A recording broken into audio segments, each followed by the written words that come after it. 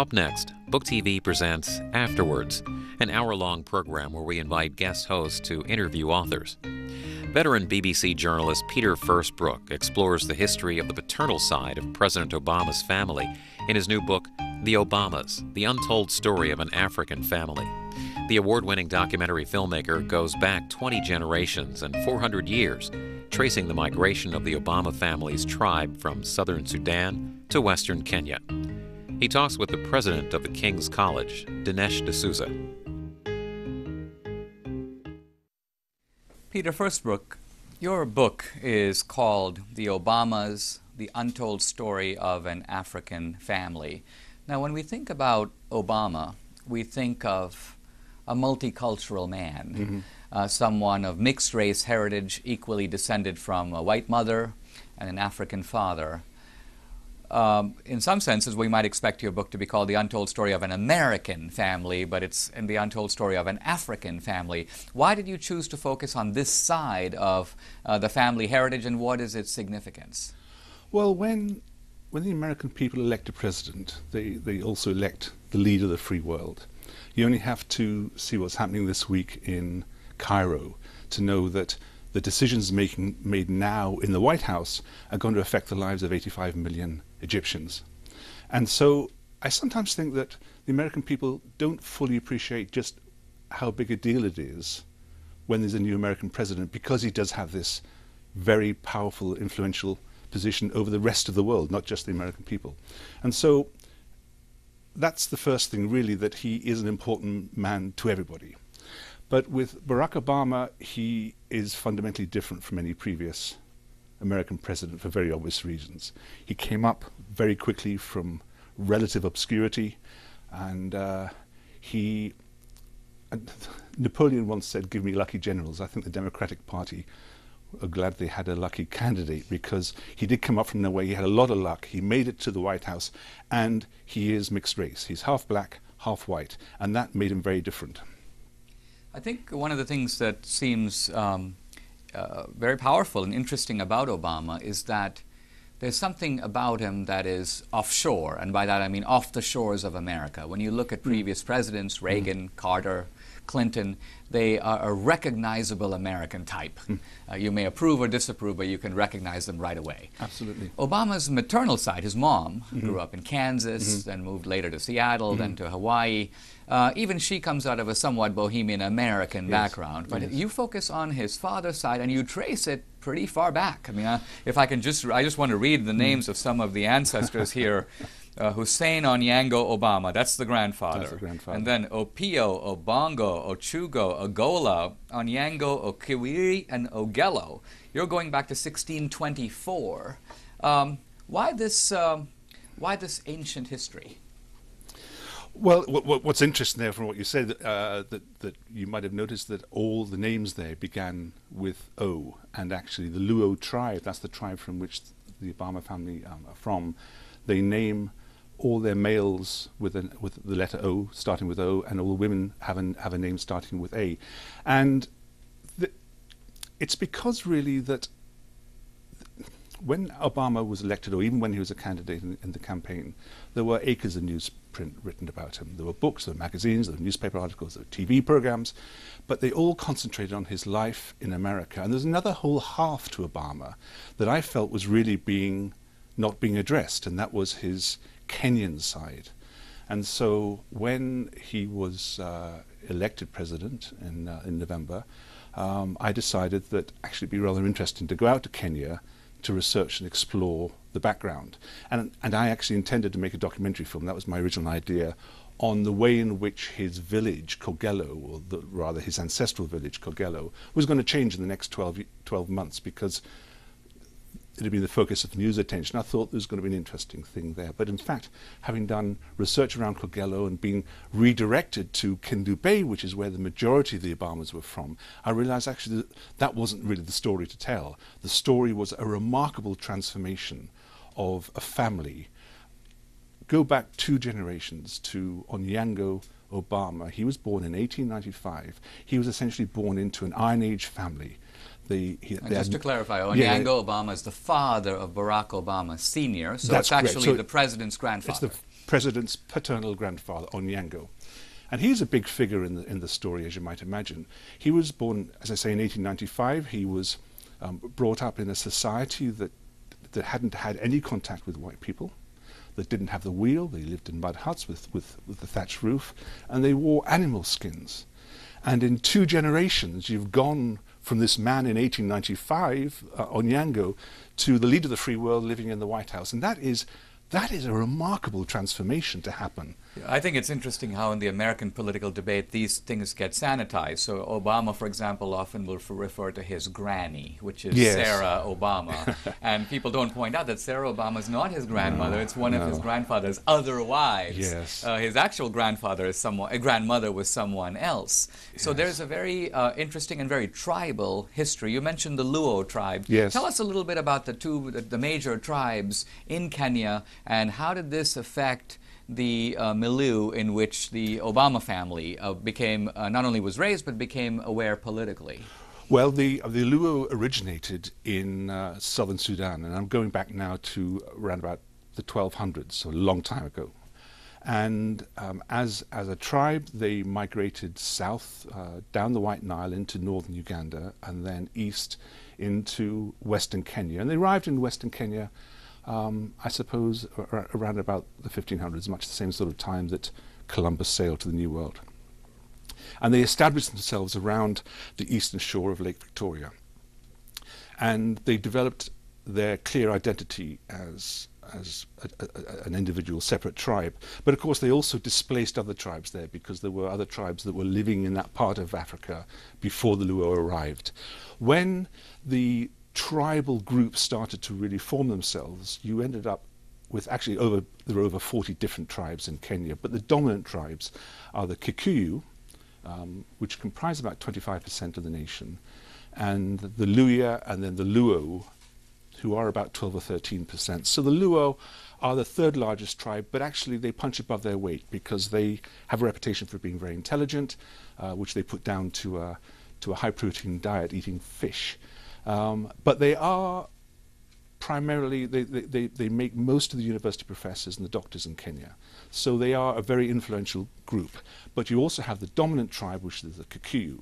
And ever since independence, Kenya became independent from Britain in 1963. Ever since independence, there has been a power struggle between the Kikuyu and the Luo politically. And usually the Luo came off worse because the Kikuyu were the dominant tribe. They were bigger, and they had the very first president in Kenya was Jomo Kenyatta, who was a Kikuyu, and so there's always been this tension. Now, the most recent example of that was the terrible post-electoral violence that there was in Kenya in 2007, early 2008, where thousands of people died, and there are still hundreds of thousands of people displaced living in Red Cross tents in Kenya. So this tension, this struggle between the Luo and the Kenya and the Kikuyu still exists today. Now, Obama's grandfather, Onyango, Yes. grew up under colonialism. Colonialism established in Kenya late in the 19th century, continuing to 1963 when Kenya gets independence. He has a very interesting set of interactions with the British, which actually you helped me understand in your book. And you helped me understand a very shocking line in Obama's own book, Dreams from My Father, where he says the following. He's talking to Sarah Obama, and he says of his grandfather, "I had imagined him an independent man, a man of his people, opposed to white rule. What Granny had told us scrambled that image completely, causing ugly words to flash across my mind. Uncle Tom, collaborator, house nigger." So this is the President of the United States using the N-word to describe his own grandfather. Yes. What's going on here? Well, I mean, first of all, I think you have to put Dreams from My Father in context. It was first published in 1995, and it was written when President Obama was, I guess, 33. Now, certainly if I'd written a memoir when I was 33, there'd be certain things that I'd regretted writing now, and I suspect it might be true for you as well. And so, what he wrote then may not necessarily be what he believes now. Although conversely, when you're a political man, you may wish you didn't say it, but you might have actually meant it. I don't know of anybody, any major political figure who's actually had the audacity to write a memoir at that age and then have to live with it. And I think actually it's to Barack Obama's credit that he's actually gone public, as it were, at a very young age and has had to live with this. And this book was a kind of campaign document for him, distributed, and I mean, it was widely discussed during the in 2004 when he gave the Democratic Convention speech. I think Audacity of Hope was probably a clearer campaign document than that's very true. And in 1995, when President Obama wrote that, I'm not sure he had the sort of political ambitions that he had later on. That's right. Come back to Onyango. Tell us what was it about Onyango Obama that would make his grandson have these suspicions about him? Was it that was it his relationship with the British? Is that what? I think it was. I mean, one of the biggest surprises to me when I got stuck in and researched this was actually how much I learned about Onyango, and I found him an absolutely fascinating man, a difficult man. People would tell me, and these were his friends and relatives, he was a very harsh man, was the word that they'd use. But Onyango was very smart, he was very intelligent, and he realized at a very early stage that actually the British were successful in Kenya because they were able to work together, and whereas he saw the African as actually not being organized and therefore weaker. And he had no choice but to live under British rule, and he made the best of it. He grew quite wealthy as a houseboy, a house servant. And he was an Anglophile. I mean, he did respect the British. But he was his own master as well. And I'm not sure that really came out in Dreams from My Father, because the one thing that he would never ever do is allow himself to be beaten by his white Kenyan master, and that was a very common occurrence between the wars, between the First and Second War in Kenya. It was nothing to beat your house servant. Onyango wouldn't stand for it, and on one occasion he actually took the cane off his boss and turned around and hit him with it, and he was arrested and then released, because actually the magistrate said that was fair comment and a protection. So although Onyango did live with the British under British rule and prosper from it, I think he was also his own man. Yes, he seems to be fiercely independent. Yes. Certainly not someone to put up with any kind of nonsense from anyone, including his wives or his son. Yeah.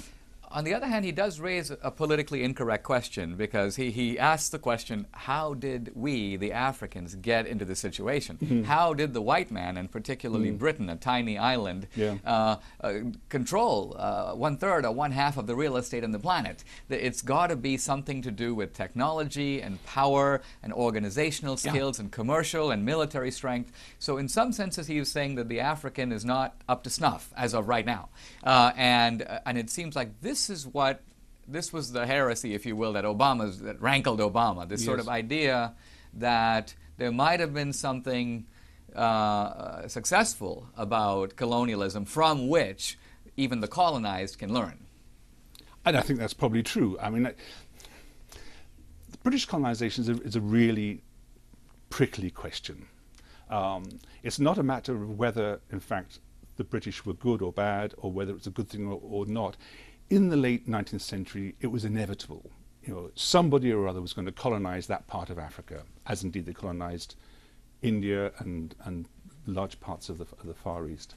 And so you had, from the 1880s, this scramble for Africa, when you had the Europeans get together at a large table in Berlin and literally sat down and carved up the continent in an extraordinary, arrogant way.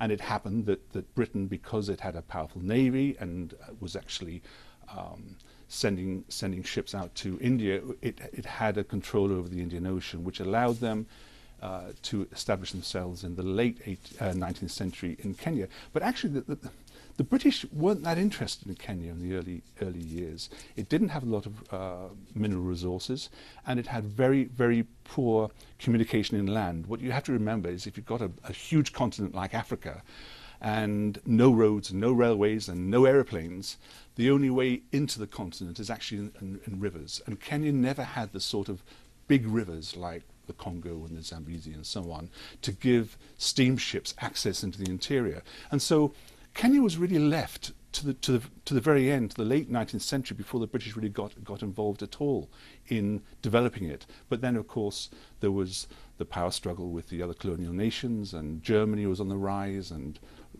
Russia, Imperial Russia, was on the rise, and therefore I guess the British felt they had to consolidate their power. The other important thing is that the Suez Canal had been built towards the end of the 19th century, and the British were completely fixated about somehow controlling the headwaters of the Nile, and thereby controlling their interests in Egypt, which is very important to them at the time, and the access to the Red Sea.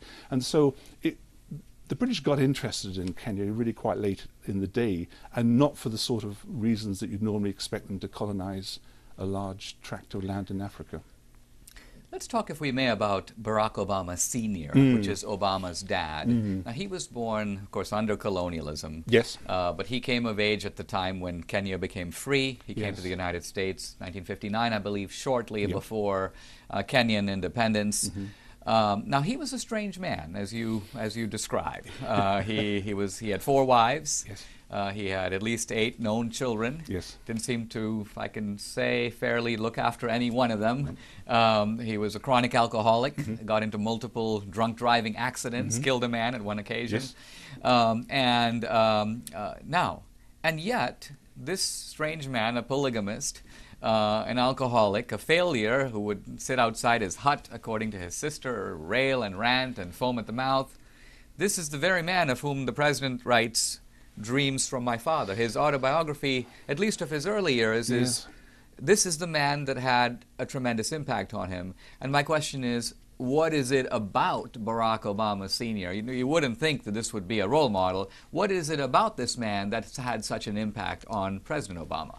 Well, I'm familiar with some of the things that you've written about President Obama's rage, the roots of Obama's rage. And I'm not even sure that his father had that much influence on him, because what you didn't address in Obama's life was the influence of his mother. Now, in his 2004 introduction, when his Dreams from My Father was reissued, he did say, first of all, that you need to look at this book in the context of the time then. Now, that may be that he then got political ambitions, and maybe he was wriggling out of it a little bit. But nevertheless, he did say that maybe, because his mother was dying at the time when the book was originally published, and he did look back and think, well, maybe he wrote the wrong book, that in fact it shouldn't have been a meditation on an absent father, but more it should have been a celebration of the one consistent person in his life that was his mother. Now, his mother was as you said, bohemian. It was the mid-60s when she married a second time and went out to Indonesia. She was probably a bit of a hippie, I guess. And I think actually it's his mother that had a bigger influence on him than his father. Well, we agree on this, but this is what I think about it, and I want to focus on your book, not mine. But see, I think what happened with his mother was that she was a bohemian. She rebelled, as many young Americans do, against her parents a little bit, against her country a little bit. She wanted to marry a bit of a third world anti-American guy, and she found one in Hawaii, Barack Sr. And here's what's interesting. When he dumped her, which he did, going on to Harvard, she married another third world anti-American guy, Lolo Sotoro, an Indonesian, and she took young Obama to Indonesia. Ironically, Lolo Sotoro in Indonesia becomes more pro-Western, more pro-American. This is by Obama's own account. And his mother became very antagonistic, and she would attack him and say to young Barack, "Don't be like this guy. Be like your real dad. He was a real man. He was uncompromising. He had ideals." So here's my point. I do think his mother had enormous influence on him. She was his father's first convert. And so she was the one who elevated in young Obama's mind this mythic, larger-than-life image of the father. And then as Obama grew older, it was a shock for him to realize gee, my father's not quite this romantic sort of Gandhi of Kenya. He Yes. was actually a very flawed man. And that's when Obama Yes. undertakes his journey to Africa to Yes. find out for himself. The great scene you write about Obama at the family grave, weeping, and so on. Let's talk a little bit more though, about Barack Obama Sr.'s world. He came to America in 1959. Yes. He went to Hawaii. You refer to a 1965 essay that he wrote. Yes. In which problems facing our socialism, and he Yes. called himself an African socialist. Do you think you describe that essay in the context of debates within Kenya? Yes. And it was. Yes. In fact, when we think of anti-colonialism, we forget there are different species of anti-colonialism. There was Yes. Jomo Kenyatta, Yeah. who was more pro-Western, more pro-free market. There was Tom Mboya, who's Obama's father's mentor. Yes. He was more on the left, and then on the far left, Odinga, Yes. who was basically pro-Soviet, and Yes. so you've got these species of anti-colonialism. Talk a little bit about that landscape, because I think it's fascinating. People often think of anti-colonialism as one thing, Yes. but it's actually it has many different colors. Well, it was actually a very exciting time in Kenya, because they had at long last got their independence from the British in 1963, and all the students in American university were all pouring back into Nairobi, to get the jobs in government, most of which were being vacated by the British, who were going home. And so it was a very exciting time in which the government were trying to find out really what sort of political system was going to best suit their country. But you refer to them all as anti-colonial, and actually I think they were post anti-colonial by that time. They'd actually got their country back from the British. The British had actually left Kenya in a pretty good state. It had got a major railway, it had got a good road system, airports, telegraph, telephones. So compared to the state that some of the other African countries were left by the European colonial powers, Kenya was in a pretty good shape. And so the Kenyans had got what they wanted after I admit, a prolonged and rather nasty struggle during the Mau years. So these people were debating about what it was they wanted. And so I don't actually think that Obama Sr. was anti-colonial at this stage. He was an angry man. He did have rage, and he did drink himself into alcoholism. But I think that his anger was not directed at the British. I think he was directed at the other Kenyan politicians, because you had Jomo Kenyatta, the first president who came to power in 1963, who, as you rightly say, was advocating a mixed economy.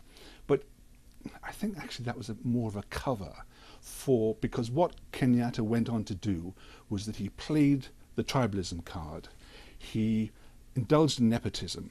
He allowed corruption to become endemic in Kenya, as it still is today.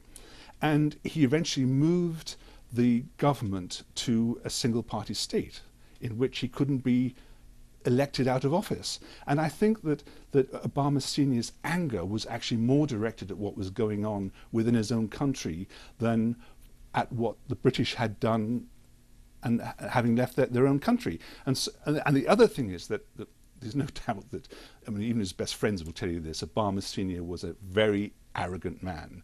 He had a very high opinion of himself. He was very clever, but he was arrogant. And the other thing that he did was that he would rail against his superiors, his bosses, and they didn't like that. And he would often quite publicly denounce, on one occasion, the head of the Central Bank of Kenya, and he's saying, I'm the real clever man around here. And that didn't go down very well with the senior people in government and the major departments. And so Obama Sr.'s fall from grace was, I don't think, anything to do with anti-colonialism. I think it was to do with watching his country decline, and also him decline as well, and him not getting the due credit that he really felt he deserved. No, I think that's absolutely true. I mean, he was a pompous man. He was. I think you mentioned that when he was at Harvard, he would call himself Dr. Obama, even though he did not have a doctorate. He never did get a PhD. He got a master's degree, but yeah. he never made it to a doctorate, I'm afraid. So yes, you've got this post-colonial world, but I think you would agree. You're from Britain. I grew up in India. Yeah. That the 50 years or so after colonialism, anti-colonialism remained the dominant political trajectory. Everything was seen through the lens of colonialism. Yes. the Indian independence leaders were educated in Britain. Yes. They were advocating Fabian socialism and various species of ideas that were often the last export of colonialism itself. Yes. You mentioned the Mau Mau revolt, and I'd like to say, have you say a word about this for this reason. Seems to me there have been people, when you think of where people get their ideas, you often think you get your ideas in college or in the faculty lounge. But for those of us who've grown up in the third world and other countries, you often find powerful historical events, and sometimes very bloody, which a lot of people get killed. So these anti-colonial wars were not hypothetical wars, they were real wars, and many people died. Now in India there was a revolt in the 1850s, the Sepoy revolt with the soldiers. The British came in, a lot of people were arrested, were shot. And my grandfather remembered all that, but that was still 150 years ago. Yeah. My grandfather was born in 1899. But my point is that in Kenya, the anti-colonial revolt was in the 1950s. And Obama was born in 1961, so it was right in Obama's lifetime. It affected his grandfather and his brother and his father. So talk a little bit about the Mau Mau revolt and what significance it might have had for the Obama family. Well, the Obama revolt was really one of the really dark sides, I think, of British colonial history. You mean the Mau Mau revolt? I beg your pardon? You said the Obama revolt. I'm so That's sorry. Okay, you meant the Mau Mau, Mau Mau revolt. The Kenyan soldiers were drafted into the King's African Rifles during the Second World War, and they fought and died in Burma and in India. And when they came back, they'd been told that they were fighting for freedom and democracy, and they got back and they found actually in Kenya nothing had changed. There's no freedom and there's no democracy from them. And out of the roots of that frustration after the Second World War grew the Mau Mau revolt, which ended up as a very bloody, very nasty revolt, not only against the white Kenyans, but what I think a lot of people who maybe haven't looked at the Mau Mau period in any great detail, it was actually a civil war within the Africans themselves. Many more people, black Kenyans, died during Mau Mau than ever were massacred by the white. I mean, I grew up in the 1950s in Britain, and I can still hear the echo of the Pathé news reels of the Mau Mau and how these black savages were massacring the whites in with machetes. Kenya. Absolutely, and this did happen. Yeah. But you're talking about a few score. I don't want to diminish the seriousness of it, but you're talking about a few score white people, whereas there were literally tens of thousands of black Kenyans killed by Kenyans. And so this uprising was very shocking, even more so for the black Kenyans than the white Kenyans. But the British response to this was to suppress it violently, and they had internment camps, and literally tens of thousands of so-called Mau Mau sympathizers went through internment camps. They subjected them to the most appalling, brutal torture. A lot of people died, disappeared, and there have been some rather grandiose estimates of the number of people. Some, I think, Karen Elkins. She estimated, I don't know, 250, 300,000 people. I think the figure is probably closer to somewhere like 70 or 80,000. But that's an awful lot of people in a population of maybe 15 or 20 million at the time. And one of the men, you say, in custody for 6 months, or more than 6 months, probably interrogated, allegedly tortured, was one Onyango Obama. Yes, the grandfather of the president. It's a very strange story, that, because what everybody seems to be agreed on is it happened in 1949. Now, that was at the very beginning of the Mau Mau insurrection. Certainly the British were desperate for any information because they really didn't understand what was going on in the early years in 1949. But the insurrection really didn't get going until 50 to about 55, with the really bloody years. And yet here we have Onyango, who was generally recognized as an Anglophile. He genuinely liked the British. They liked him. He respected him, and he was arrested according to Sarah Obama, his fifth wife. That's Granny Sarah to the president, his step-grandmother. I talked to her about it. I mean, the news of that particular episode broke in the Times of London, actually when I was out there doing my research. And so I was familiar with the story, both from the Times and also having spoken to Sarah. And it is a complicated thing. I think what actually happened was that, I don't think Onyango was sympathizer. Was a collaborator. I don't think he was a yeah. collaborator at all with Mau Mau. I think he had too much respect for the British. I have no absolute evidence for this, but Onyango was a difficult man, and he had run-ins with a number of local chiefs who themselves were used by the British to control the local population. And he had a number of run-ins with a local chief called Maboya. It's not related to Tom Maboya. And he was fingered by somebody, by an African, according to Sarah Obama, although she didn't ever specify who it was. And I think that there's every chance that he was arrested actually to settle old scores, rather than anything to do with his involvement with Mau Mau. The other thing is that you have to remember that the Mau Mau insurrection was primarily a Kikuyu insurrection. Exactly. It was the Kikuyu who had all their land taken away from them in the White Highlands, the area north of Nairobi. They were the people who were deeply resentful and suffered most from the land grab that happened in the early 20th century. The Luo didn't, and in many ways the Luo were actually used by the British as wardens, as askaris, as soldiers, to control. So the British actually very effectively controlled the Kenyan population by playing off the Luo against the Kikuyu. They used, as there was no love lost between the two of them, the British tend to use the Luo a lot as askaris. And so in the end, there were certainly Luo people involved in the Mau Mau insurrection, but their numbers were very small. So he might have been framed or set up in some way, or someone basically falsely accused him. Let me ask you this: he comes home, he's scarred. Sarah Obama says he essentially became an old man during his captivity. Now, I want your opinion on a sort of interesting hypothesis here. Okay. One that I think actually brings all of this to light. When President Obama came in into the White House, he noticed that in the Oval Office there was a bust, a statue of Winston Churchill. It was reported both in Britain and in America that this annoyed Obama, and he wanted the bust returned. Yes.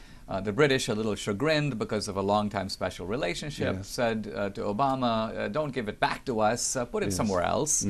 But Obama was sort of weirdly insistent, and the bust today is in the home of the British ambassador in Washington, D.C., so it's in a sense on British soil. Now, for many Americans, Republican, Democrat, the normal theories of understanding Obama can't make sense of this. You know, Obama's a progressive, he's a leftist, even if he's a socialist, so what? Why do this? Now, interestingly, it was Winston Churchill, as you know, who was the Prime Minister of Britain, re-elected after World War II in the 50s, who directed British special troops to go to Kenya, basically lock up every able-bodied male, and not only was Barack Obama Sr. at one point jailed, but Onyango allegedly tortured. So here's my point.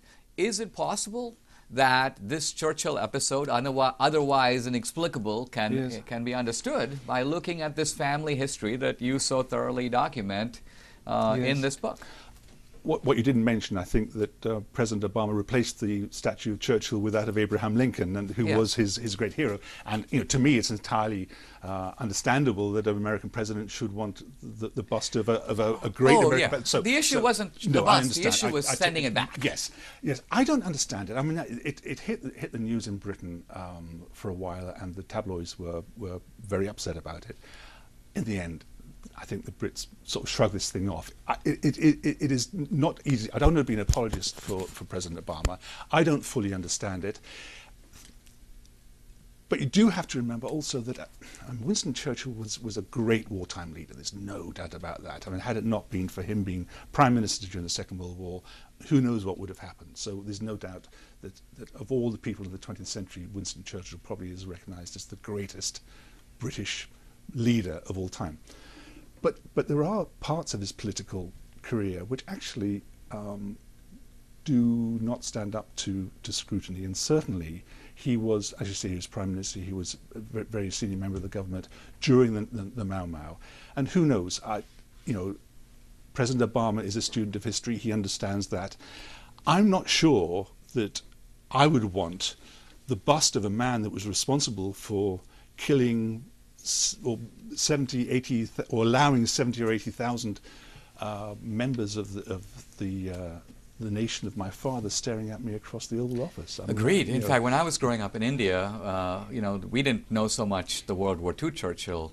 We learned about the Churchill who met Gandhi and then said, I will not be the Queen's first minister to preside over the liquidation of the British Empire. Yes. So I'm not defending Churchill here. I'm simply saying that it seems to me this has explanatory power. Yes. And we know that Obama knows this colonial history. Here he is in Africa. I'm now reading from his book, and he comes across a street sign which is named after Kamathi. Yes. Well, Kamathi was one of the hoodlums, if you will, who was one of the leaders of the Mau Mau revolt. Yeah, he was.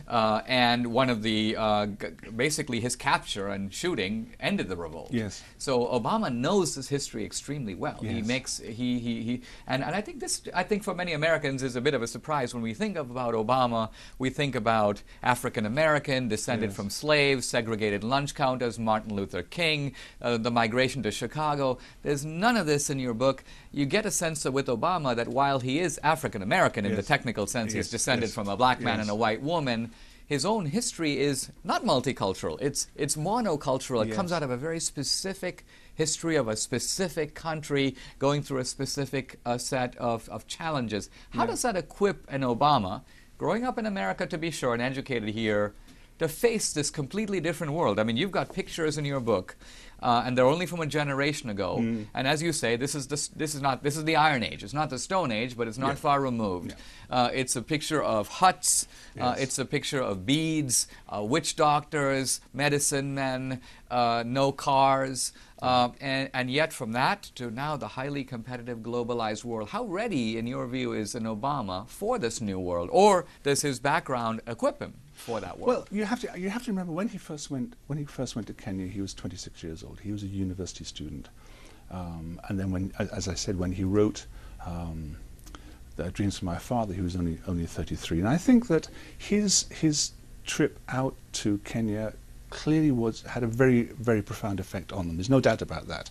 I would say good thing too. I think that American presidents should travel more, and as I think British prime ministers should travel more. I think the more you get out and see the rest of the world, the real world, the more you understand. And so I think actually this does equip President Obama very well, because we are living in a globalized world. We are, as I say, what's decisions being made in the White House this week are going to affect the lives of 85 million Kenyans. And it's beholden on him to make the best decision possible, not only for the American people, but also for the Egyptian people as well, and for the rest of the world, because if he gets it wrong, then things could go very, very badly wrong in the Middle East. And so I think the very fact that President Obama did spend the best part of 4 years in Indonesia as a young boy, he traveled to Kenya as a young student, I think these are all positive things to actually help him understand that there is something more beyond the boundaries of the USA, and that there is a big world with a lot of people living out there that are affected by your decisions. It gives him a more global perspective. I think so, yes, I think so. Peter Firstbrook, we're talking about your book, The Obamas, The Untold Story of an African Family. We've been looking at President Obama's lineage through his father's side in Africa, in Kenya. Let's put one thing to rest. You're not a birther. In other words, we're not discussing whether Obama was born in Hawaii or born in Kenya. You think he was born quite clearly in Hawaii. Now let's because there are people who cling to this. There are birth certificates of all kinds circulating on the internet. This is a kind of an issue that doesn't seem to go away. So let's try to put it to rest a little bit. Why do you say that? Why are you confident that Obama was born in Hawaii? Well, it's never really been an issue in Britain. I mean, basically, we can let anybody become prime minister, and it's not a big deal. You don't have to be you don't have to be native born. But I understand that constitutionally that you have to be born on American territory to become president, and so that's why it's a big thing over here. And so I thought, well, let's really have a close look at this and examine what the argument of the birthers is. Now, the first thing is that they said he wasn't born in Hawaii, and yet the Department of Health has published a certificate of live birth that's on the internet. Anybody can access it, and I think you can even get copies now. I was reading recently, I think last week, that for $100 you can get your own copy of this from Hawaii. The director of the health department in Hawaii has gone on record as saying this is perfectly legitimate. There's nothing unusual about this, and I believe even there were references to the birth of President Obama in the local papers in Honolulu. The Honolulu Sunday So, Advertiser, I think, had a notice. And yet, as you say, this won't go away. And so one of the main arguments of the birth is he was born in Mombasa. So I thought, well, okay, let's really test that premise. 1961, just before he was born, Obama Sr. was a poor student. His wife had been an undergraduate.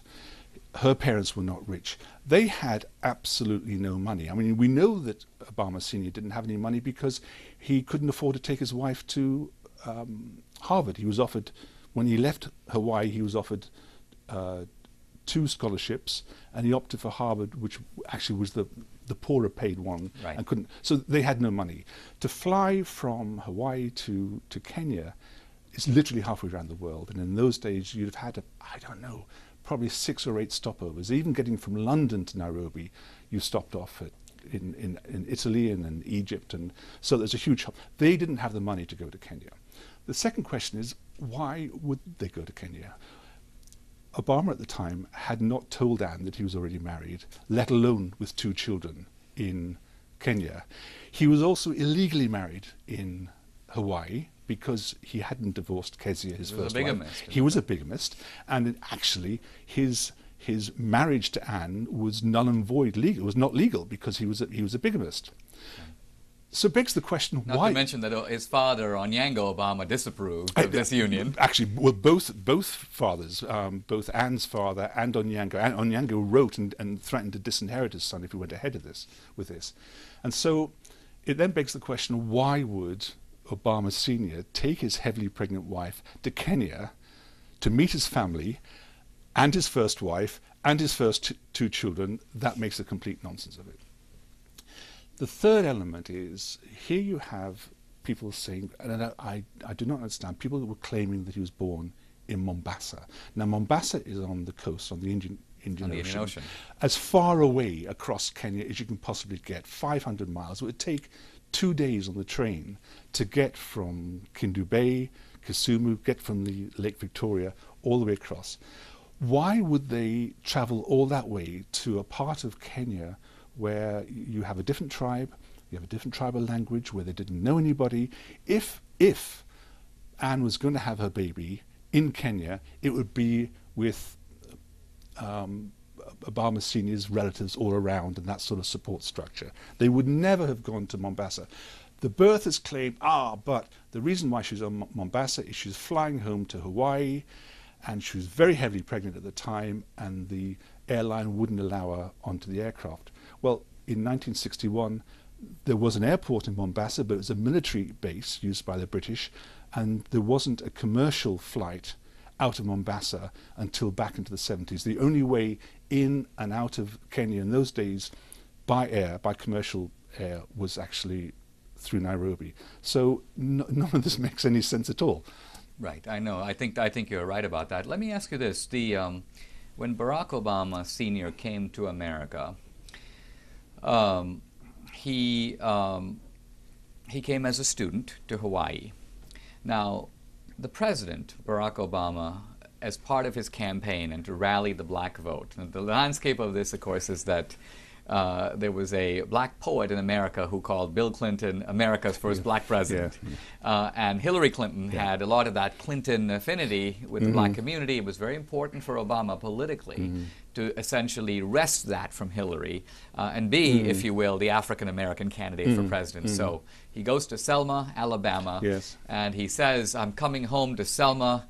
And he's got to make a connection. Here is, Obama raised in, as you say, a different part of the world. But he's got to Americanize himself. He's got to make a connection between the civil rights movement and his history. And so he says that the Kennedys sponsored an airlift, and this was part of the civil rights idealism. And gee, one Barack Obama Sr. came on the airlift, met my mom. That's why I'm here. So he's able to directly credit, if you will, the Martin Luther King movement for his very existence and also his political success. Now, all of this turns out to be a little bit of a fable, and what I mean by that is that the Kennedy airlift had nothing to do with Barack Obama Sr. coming. Kennedy was elected in 1960. Barack Obama Sr. comes in 1959. There was an airlift, but he wasn't on it. That's right. In fact, you point out and you document very, I think, interestingly, that Obama Sr. was much more entrepreneurial in figuring out how to get here, and it had nothing to do with some big government-subsidized airlift. How did he get here? Well, as you say, he came independently. I mean, even though he was actually a good friend of Tom Maboya, who did organize the airlift, he didn't get on it. But he did befriend a couple of American women who were, I think, the wives of people working in the U.S. Embassy in Nairobi at the time. And there's no doubt that for all his faults, Obama Sr. was a very, very charming man, and he could charm the ladies. And he clearly impressed these women, not only with his ambition and his determination, but his intelligence. And so it's actually through private means that he was able to secure a place in Hawaii, and he actually flew quite independently of Maboya's airlift to Hawaii with women American women in Nairobi embassy who had actually funded his place and his airfare. You talked about the Selma speech, and President Obama is a consummate politician, and he gave this great speech, rousing speech in Selma, in which he referred to the fact that this farmer came over on this great airlift, and he also used it to somehow claim part of the Camelot connection with the Kennedys. And you're right that actually that Kennedy wasn't elected until the following year. But I will say that he made an error, and he acknowledged the error immediately. His campaign team actually made public just a few days after Selma that actually that was an error, and that in fact it wasn't correct. So he did correct himself, even though he was, I guess, hoping to use the airlift and the Kennedy connection in his favor. But he did at least correct himself. Acknowledge the error. Yes, he did. I think, to me, one striking thing is you, in a very detailed way, and I think you've got a lot of original research in this book. You've talked to people. You've spent let's talk for a moment about your research methodology. You didn't just read a bunch of books. You went to Kenya. You talked to a lot of people close to Obama. Tell us who you talked to, and by the way, how did you speak to people who don't speak English? Well, I also read a lot of books as well, but I mean, yes, you're right. The primary research actually came from flogging it around Kenya and spending weeks and weeks and weeks out there. I went out 5 times over the course of about a year. And I did find that after 4 or 5 weeks, really I had to come home, because it's not easy working in Africa. It's hot, it's dusty, nothing really works properly. You're traveling very long distances in appalling road conditions. And you just need to back off and get some perspective. So I'd go out for 4 or 5 weeks at a time, come back for a week, and then go out. And really what I did was I just went around and spoke to everybody I possibly could. Now, quite a lot of people did speak English. The educated, older generation did. But the majority of people actually spoke Swahili and the Luo, which is the tribal language of the Luo.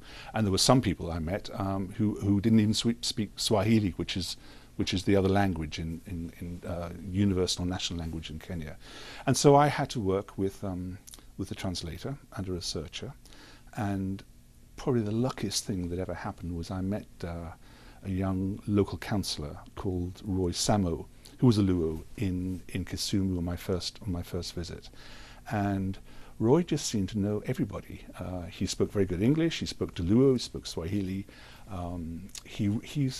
He sort of ran an ad hoc travel agency. It wasn't very successful, but nevertheless he had access to vehicles, and Roy was absolutely terrific, and the two of us went around large parts of Kenya, driving for hours and hours on end, tracking these people down. It is a lot easier now to do this than it was, because people do have mobile phones.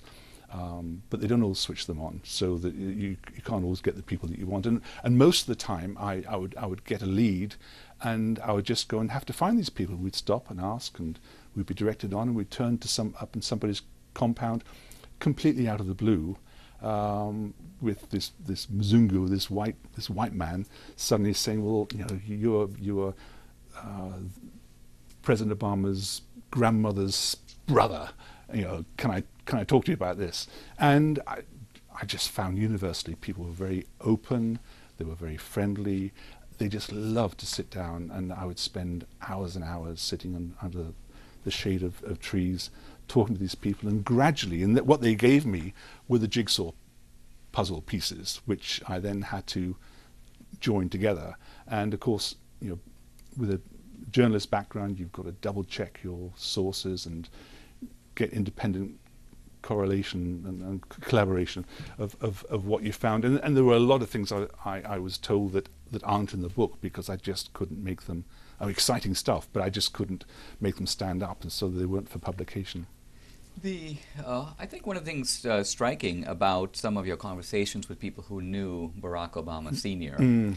is that to the end of his life, they keep referring to him as Barry. Yes. Now, I say this because to an ordinary American reader, it's a little jarring, and here's why.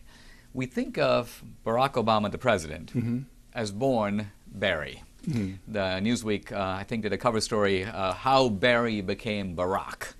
And it's kind of a pivotal moment in Obama's own development and his own racial identity, in which he decides to change his name and go from Barry to Barack.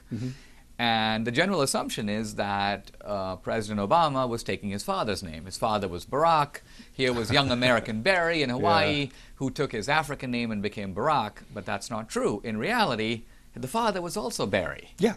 And the father came to America. He was Barry Obama. He remained Barry in Kenya. And so the significance of this to me is that it's not that President Obama gave up his birth name to take his father's name, but in some senses you might say he rejected his father's American name, the Barry, to take his African name, Barack. So in other words, I'm wondering if the significance of it is not, I want to identify more with my dad, but I want to reject a certain aspect of my father, the Barry, and go for the, you may say, African identity, the Barack.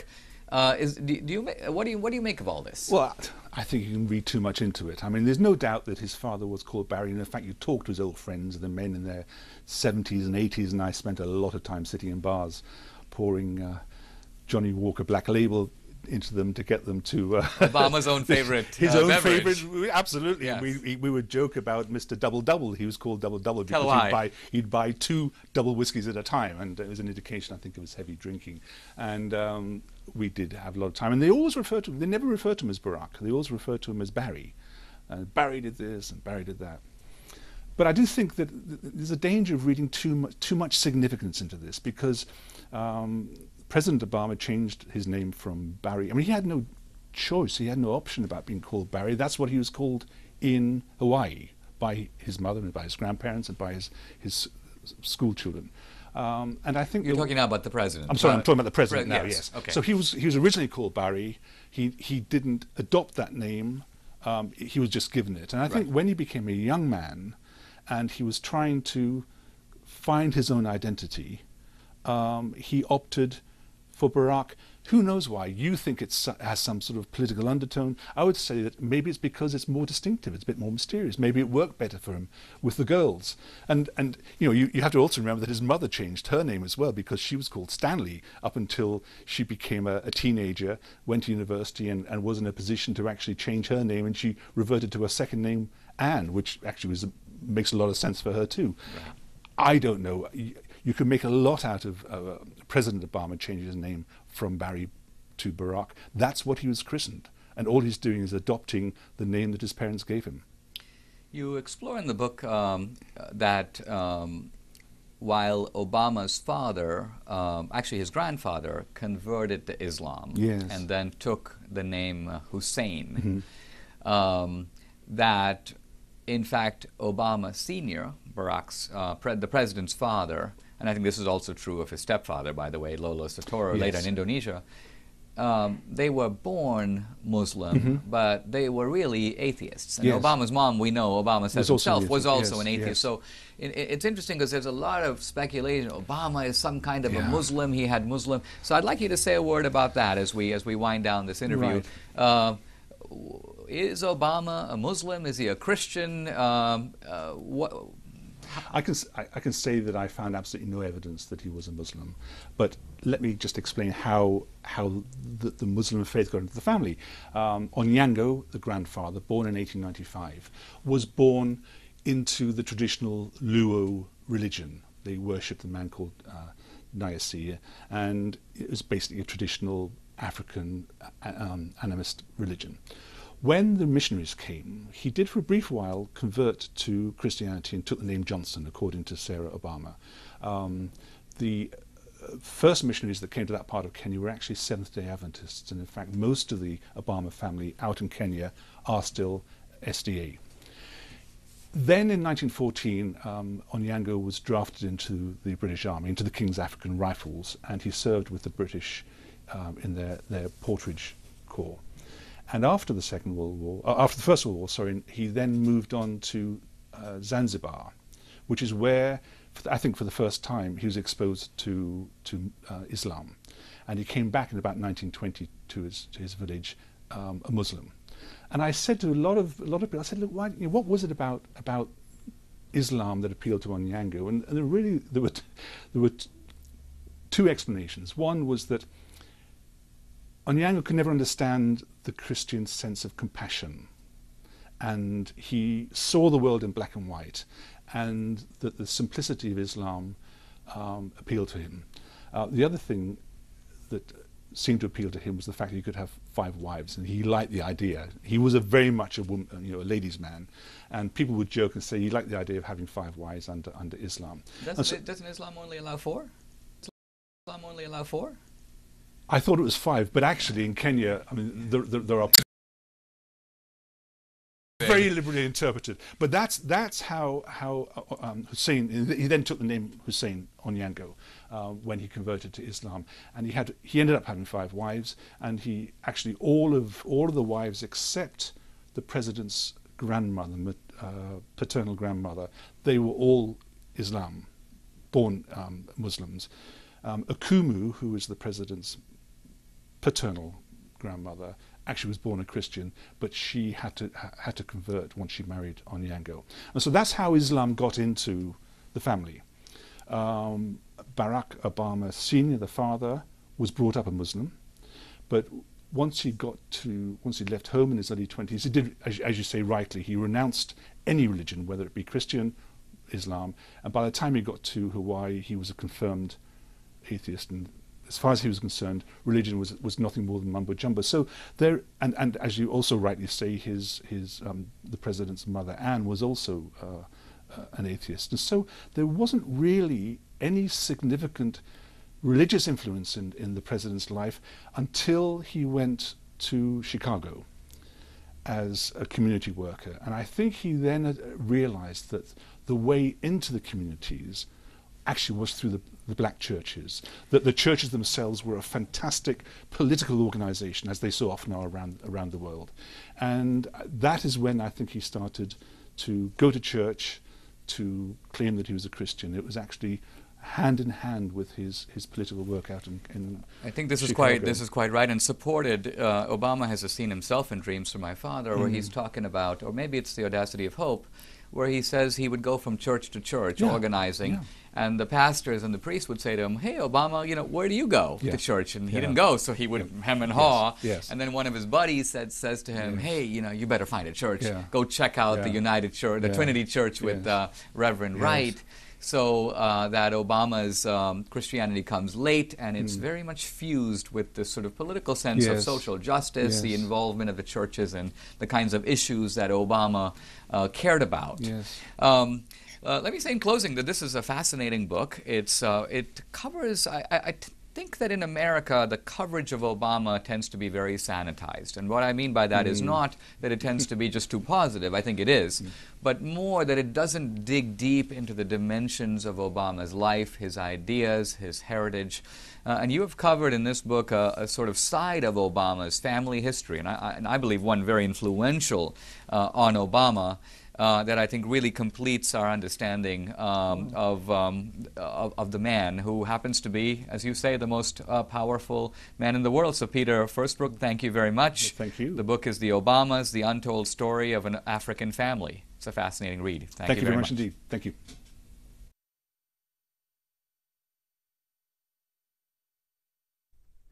That was Afterwards, Book TV's signature